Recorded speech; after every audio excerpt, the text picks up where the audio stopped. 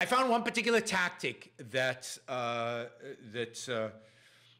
Trudeau, his government, and his finance minister who announced it, used was particularly nasty and particularly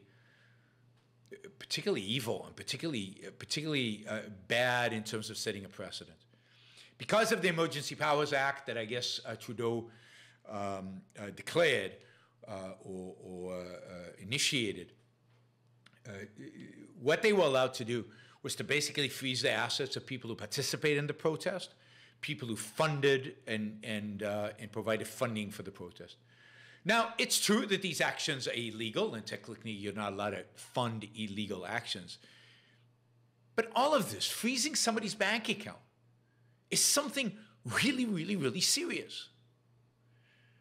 This is where we all have, and we'll talk about this more in a minute, but this is where we all have our money, our savings, the money we need to buy food, to put on the table. Almost all of us are completely dependent on the money in the bank account being available in order for us to live, to survive, to have a life. And in order for the government to take an asset like that, any asset, but certainly an asset of importance like that, shouldn't there be some due process? Is it incumbent upon the government to prove our guilt? Isn't there something about the presumption of innocence? Now, it's always the case that emergency provisions, any law that's called emergency law, is scary and authoritarian and disruptive and bad and anti-freedom everywhere and anywhere.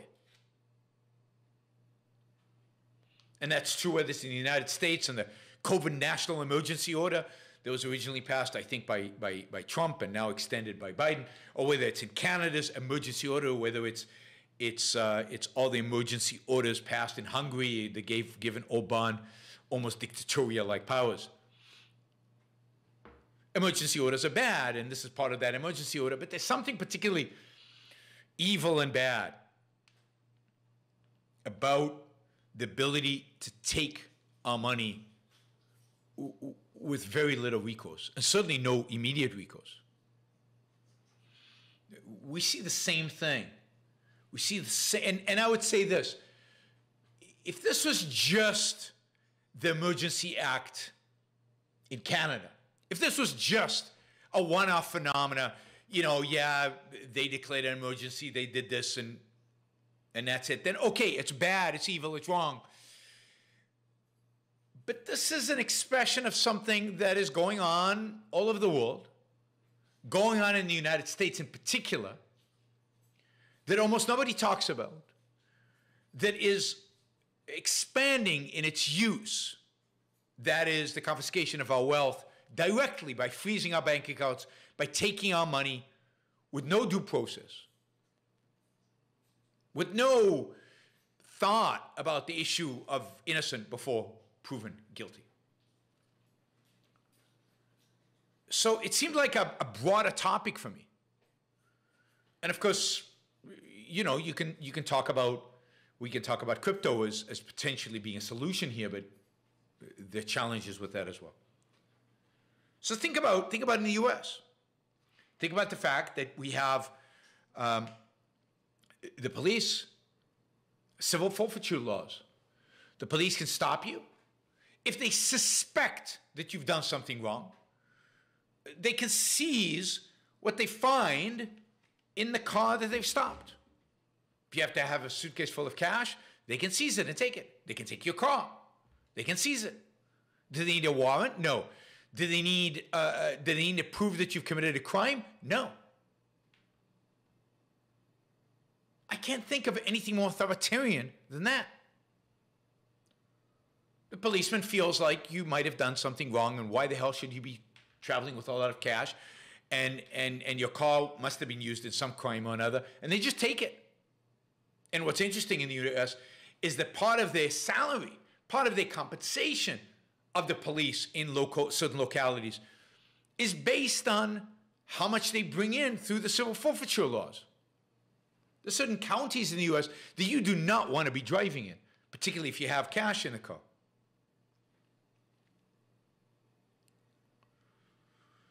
somebody's asking if the questions today specifically about the topic. No, you generally can ask questions about anything you want. Anything you want. So the whole idea of constitutional protection, the whole idea of not being able to penalize you until you've been shown to be guilty, the whole idea of due process, out the window. It doesn't exist in the US. And I have no idea, I don't know the legal history here, I have no idea how this has withstood the court system. I have no idea how nobody has overruled this. But that's not the only law. There was an act that was passed, I believe, in the 1970s in the United States called the RICO Act. Now, the RICO Act was passed in order to go after organized crime. And what would happen when they'd arrest somebody in organized crime?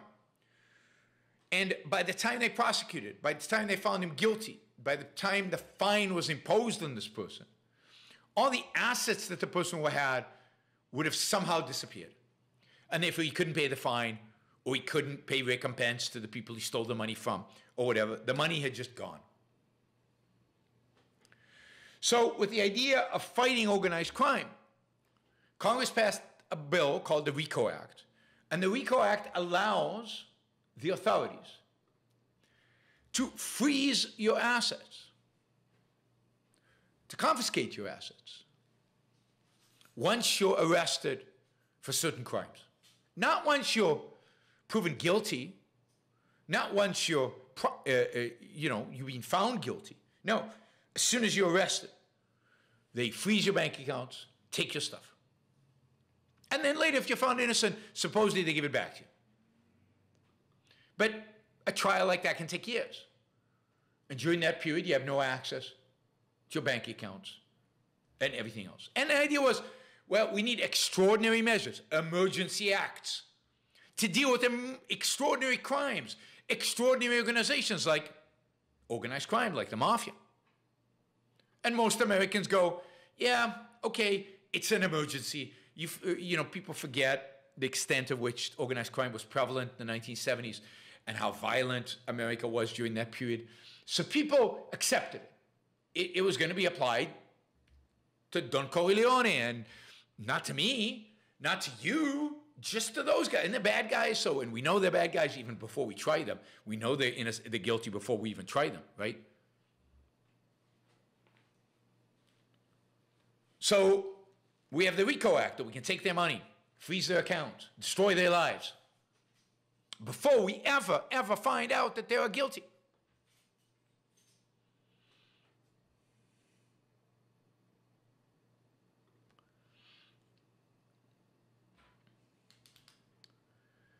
But that wasn't the end of it.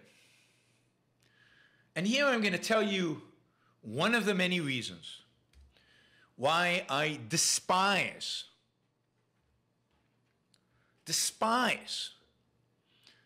Rudy Giuliani more than probably any other politicians out there. I despise this man because in the 1980s, as the district attorney for the Southern District of New York, the district attorney responsible for Southern District of New York, which means Wall Street. Yeah, more than Trump. I despise him more than Trump. And the two of them together make a wonderful couple. Wonderful couple. In the early 1980s, as the district attorney for the Southern District of New York, Rudy Giuliani started using the RICO Act for the first time on non-mafia cases.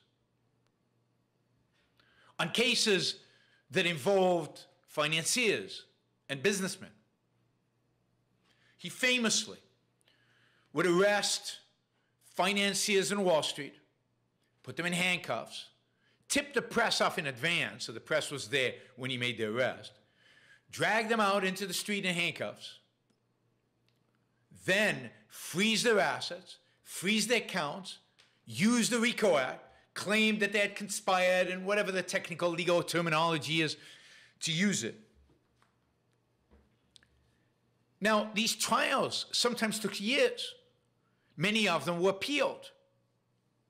Many of the cases that Giuliani tried landed up being thrown out, landed up being reversed on appeal. Maybe 5 years later, Giuliani wasn't even there anymore. And yet for 5 years, people's lives have been destroyed, their reputations in fragments, in tatters, and their assets frozen. No access to money. Now, this to me, it was an unbelievable abuse of power. Unbelievable abuse of power. Now, the law is a bad law. It should have never passed Congress. It's a massive violation of rights. But then it was passed under a particular context, and it was understood by everybody that this was the context, and then Giuliani blew that up. He opened it up, and to this day, they use RICO acts to go after business leaders and businessmen and all kinds of people. Destroying people's lives, destroying their occupation, destroying their ability to make a living.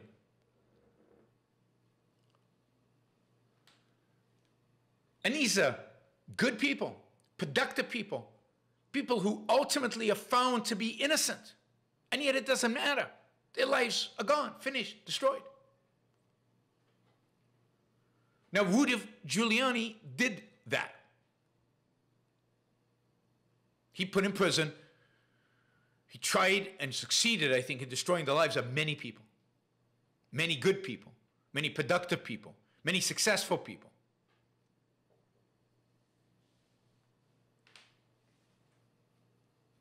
And he's never paid the price for it. He never paid the price for it. I mean, he paid the price for it in his own internal hell, in the fact that when you look at him, he looks like one of the most miserable people on planet Earth. But beyond that, he's become, after 9/11, he became a hero. A hero. So now you know a little bit more about why I despise Rudy Giuliani. I mean, you can't live down. That's something you can't live down. Destroying the lives of productive people, doing it on purpose, not caring whether they're guilty and innocent ultimately, and doing it for one purpose and one purpose only, which was Rudy Giuliani's motivation. One purpose and one purpose only, which was to gain political power.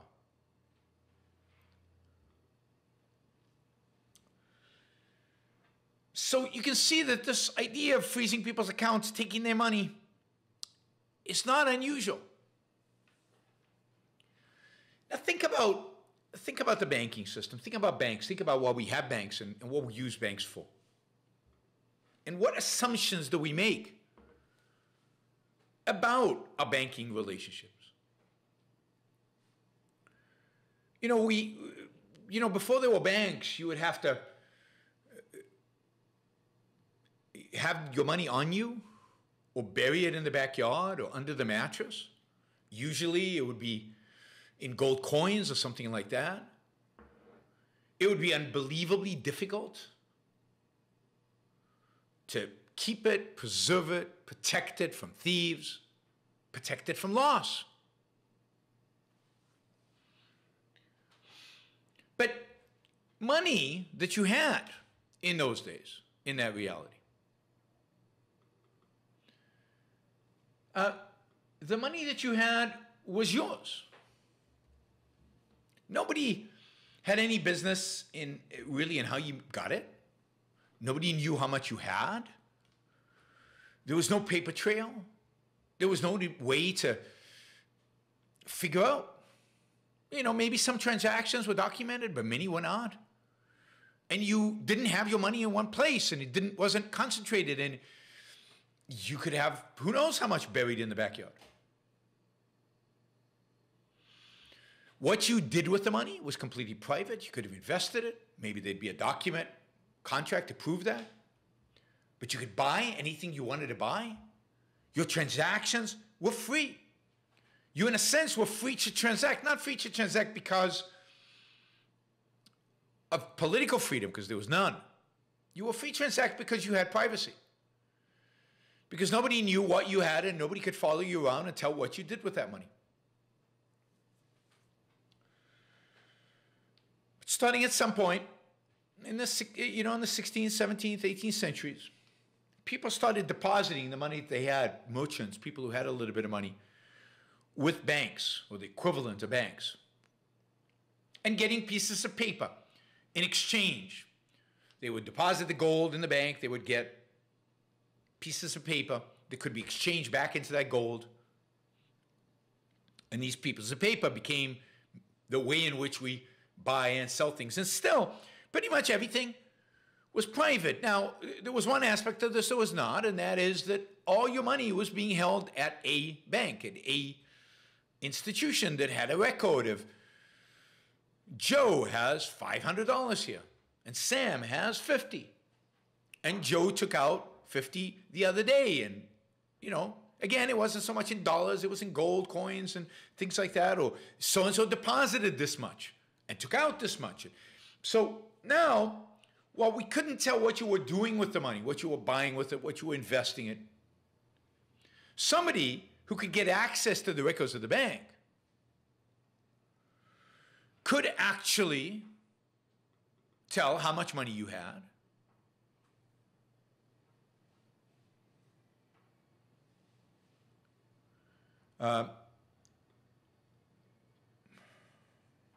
could tell how much money you had, could tell what was going in and out of your account.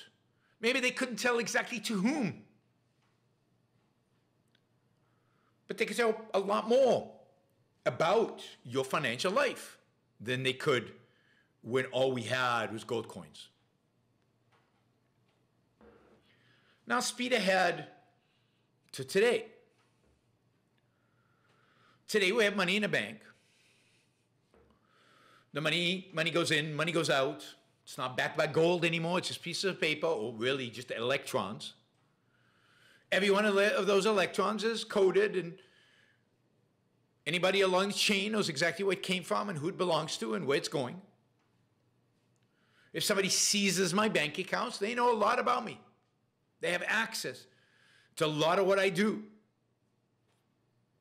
But more than that, it used to be that we would go to the bank and take out cash and then go and shop with cash and then deposit what excess cash we had in the bank after a day of business or after we sold our stuff or whatever. And so the bank was an aggregator, but there was no record of everything we did with the cash that we had. Well, today we barely have any cash. Most of our transactions are electronic, whether wire transfers, ACH, or even checks, or credit cards, PayPal, Venmo, each one of which leaves an entire trail of not only how much money you spent, when you spent it, but where you spent it, with whom, who you paid, who paid you. There's an entire trail now of every single dollar. What you made, what you spent, where you spent it, on whom you spent it. If you transfer money on Venmo to a friend, theoretically, the government could get records of that and could identify all of that.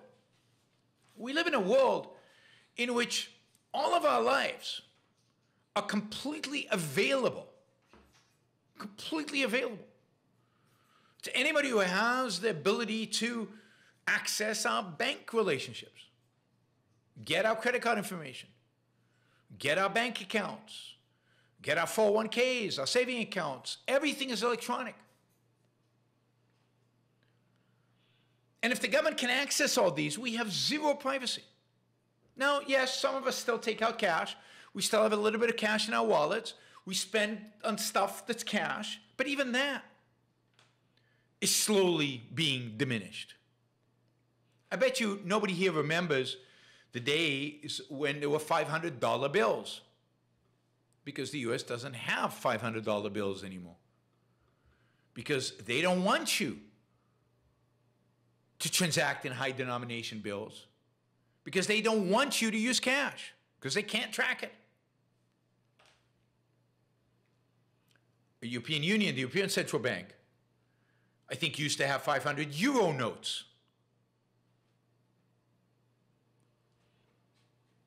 And those are gone. Not because there's no demand for those notes, but because they don't want you to. They want to make sure that when you pay for something, you pay with a credit card, with a check, with something that can be tracked, that can be followed, that can be identified. Cash is anonymous. Indeed, one could argue that there is today what some people call a war on cash. There are economists who advocate for doing away with cash. There are politicians, there are people at the Fed who would like to completely do away with cash. The only country where you can still get a high denomination bill is Switzerland, where you can get a 100 Swiss franc bill. Still to this day, it's a little over $100. I don't know who was on the $500 bill. No idea. So this so-called war on cash takes four forms, if you will. One is to abolish high denomination banknotes, to make it very, very, very difficult for us to do significant transactions, right? And so they limit the denomination on the bills. Second, many countries, primarily in Europe, have legal maximums for cash payments. So this I found pretty amazing. I didn't realize this existed, right? 12 of the 28 European Union member states have restrictions on cash payments. Right? For example, let's see, in Italy, you're not allowed to pay cash for anything for more than 2,999.99 euros. Like, it's illegal to go buy a car and give somebody $10,000 in cash. It's illegal. They don't allow it. Why? Why don't allow it? Because only crooks pay with cash. Because cash is a way for you to escape income taxes. Because the state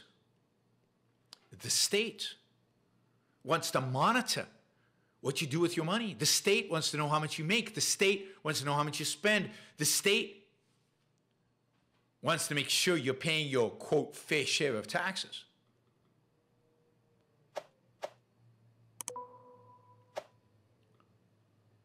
So the state doesn't allow you to transact. Germany's tried to put a €5,000 euro limit, but it didn't go well with the public. But France and Spain have a limit of 1,000 euro. Supposedly in Greece, the limit is 500 euro. I'm going to have to ask Nikos if that's true. You can't pay for something more than $500 in cash. Now, that's just bizarre. In the United States, of course, doesn't have a limit. You can pay whatever you want in cash. But if you pay a business more than $10,000 in cash, that business has 15 days in which to file Form 8300 with the IRS financial and the financial whatever authorities. 15 days, $10,000. If you deposit $10,000 or more in cash in the bank has to file with the authorities that you invested. If you come into the country with more than $10,000 in cash, you have to declare it, and they will file. And if you don't declare it, and they find it, they can confiscate it. In other words, the goal here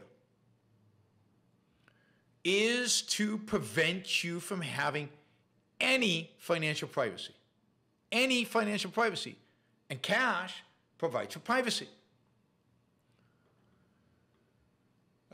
So first is abolish high denomination banknotes. Second is place the maximum legal value in cash payments. Third, require declarations of any party carrying a cash amount above a specific value across national borders. We just talked about that. And fourth, require banks to report to authorities any cash deposits or withdrawals in amounts above or suspiciously near a specified value. Let's say you want to deposit $20,000 cash into your account, and you're worried that if you do it all at once, they'll have to report it, and you don't want them to report it. So you actually deposit it in, 3 payments, $8,000, $8,000, and $4,000. That is illegal. You can go get a massive fine for that. You can get prosecuted for that. In the United States of America, our free country. Your own money. Not allowed to do it. Cash is discouraged, disincentivized, or taxed. Now, it might be silly to own cash during inflationary times, and maybe inflation is the ultimate way in which government prevents us from using cash. Because with cash, you lose value because of inflation. But think about Europe, where for the longest time, interest rates have been negative. Negative. You had to pay the bank to keep your money. Pay the bank to keep your money. Well, in a negative zero environment, why not have cash? But they don't want you to. They want to be able to tax you. The negative interest rate is a form of tax. They want to be able to keep the banks afloat by the banks taking a fee from you.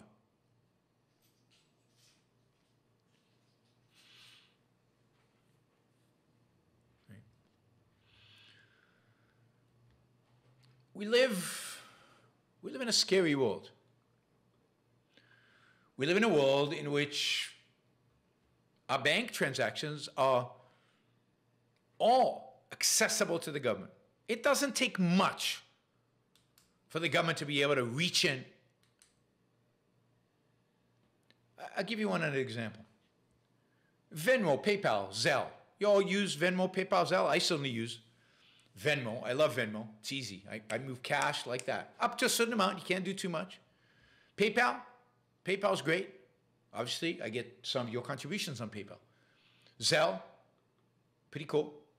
But you know that Venmo, PayPal, and Zelle have to report any transaction over $600 to the IRS? Means who paid and who received it. So just know that anytime you're making a substantial payment on Venmo, PayPal, or Zelle, the government knows about it. The government has a record of it. Now, mostly we don't care, but you never know. And of course, if they have a record of it, if they have access like that to PayPal, Zelle, and Venmo, they can shut it down as well. They can freeze your ability to use those services.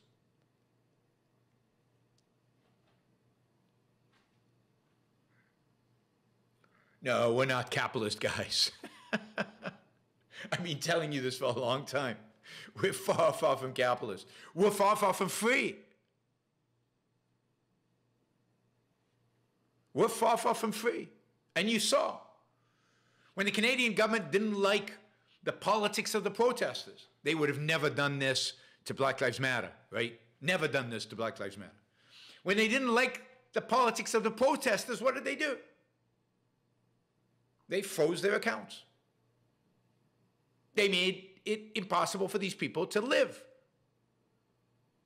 to trade, to transact. Well, humans don't examine this data, probably.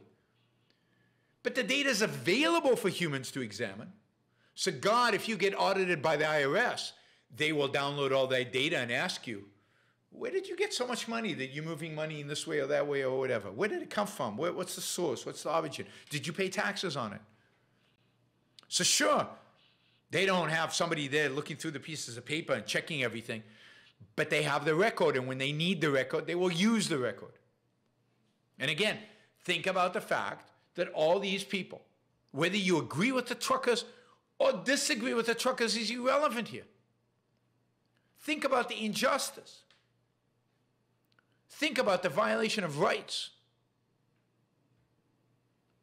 of these people, money basically being inaccessible to them in a world in which, how do you survive without a bank account?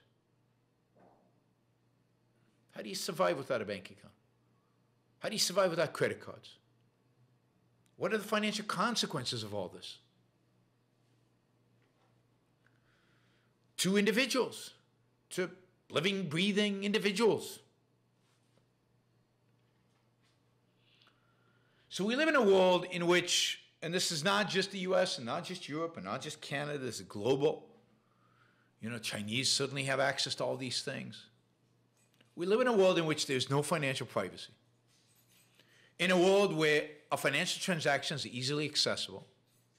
A world in which the legal system is amenable to great violations of rights, the confiscation of wealth, to freezing of accounts, to really painful remedies. We live in a world in which the authoritarians can flip a switch and suddenly the money we thought was ours, the money we thought was in a bank account, and it's ours, I can use it, I can go buy stuff, I can live off of it, is not mine anymore. It's gone. It's disappeared. Poof, it's gone. Now, the advantage of having cash, even though it loses value every year, the advantage of having cash is it's hard for them to get access to it. But at least you have something.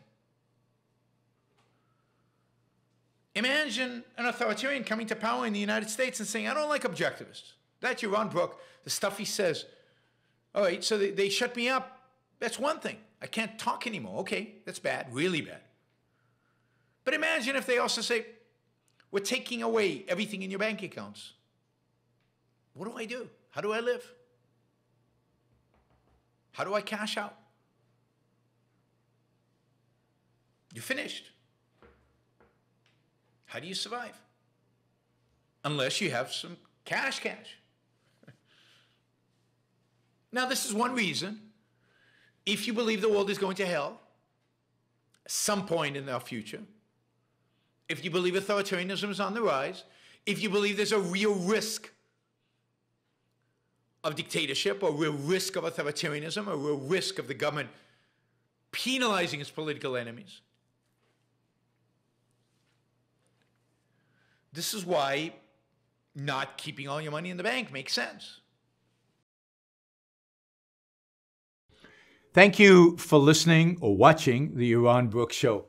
If you'd like to support the show, we make it as easy as possible for you to trade with me. You get value from listening. You get value from watching. Show your appreciation. You can do that by going to yaronbrookshow.com/support, by going to Patreon, Subscribestar, Locals, and just making a appropriate contribution on any one of those channels. Also, if you'd like to see the Yaron Brook Show grow, please consider sharing our content and, of course, subscribe. Press that little bell button right down there on YouTube so that you get an announcement when we go live. And for those of you who are already subscribers and those of you who are already supporters of the show, thank you. I very much appreciate it.